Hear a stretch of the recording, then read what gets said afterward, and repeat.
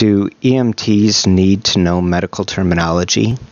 Yes, if we want to be treated as medical professionals, we need to speak the language of medicine. But it's like learning a whole different language. Well, yes, it's ancient Greek and Latin. The words can appear long and difficult to pronounce, but with practice, you will learn them, and we will be using them throughout the semester. Don't get frustrated when you first look at the word and you don't understand what it means. Break it into smaller elements. We use the same rules when we have large words in English.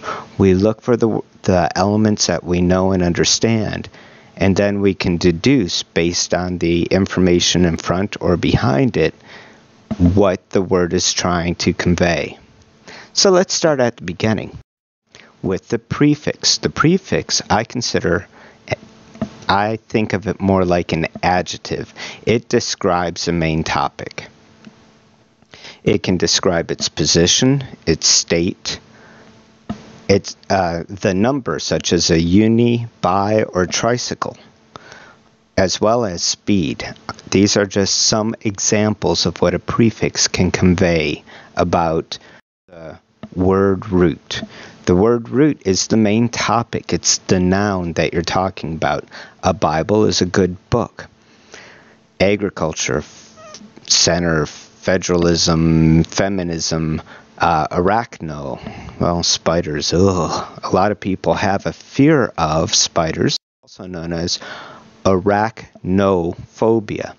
There's an O in there, and that's a combining vowel that links two or more root words together, such as pyromaniac, someone who is crazy for fire, cardiopulmonary, pneumothorax, that is air in the chest cavity, or an electrocardiogram.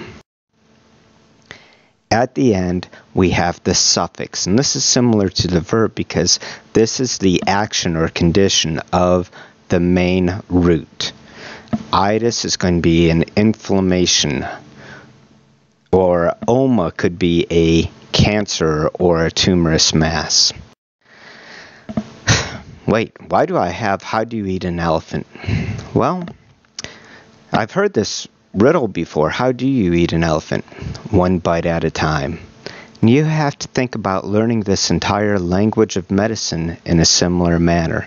You need to, number one, learn in short sessions so you don't get the words confused. Study often and regularly, and most importantly, make it fun and interesting. I created a study stack with 498 flashcards of medical terminology. You can find it at this link, and you can play games, matching games, crossword puzzles, take tests.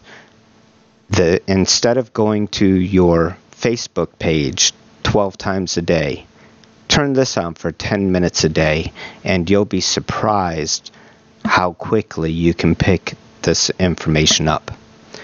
Thank you very much. Good luck.